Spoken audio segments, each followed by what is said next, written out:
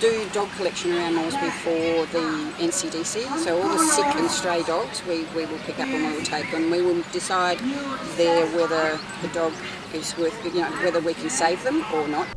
This is the 8th year for the Paws Walk, which aims to draw people together who share the vision and mission of the Royal Society for the Prevention of Cruelty to Animals.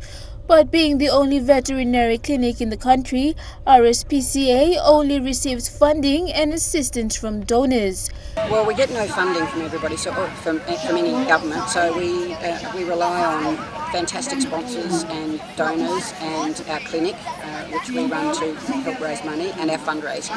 So it's a fundraiser as well today, but it's mainly about awareness. Meanwhile, it was a big day out for canines and their owners in Port Moresby, who were up and early ready for the annual Paws Walk.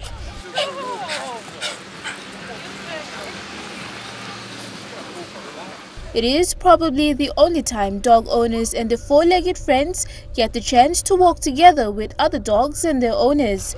Ease up. Ease up. Thanks to the camera. It took almost 2 hours. Others braved the distance with stopovers at water stations, while others didn't last too long.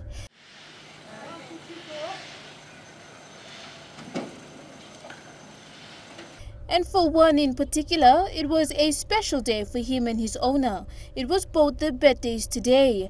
Bear, a Siberian husky who turned 8 today, was the center of attention. It's friendly. It's around people.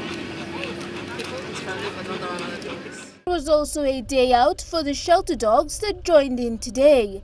The animal shelter houses around 80 dogs and cats, all up for adoption. Someone adopt this little doggy.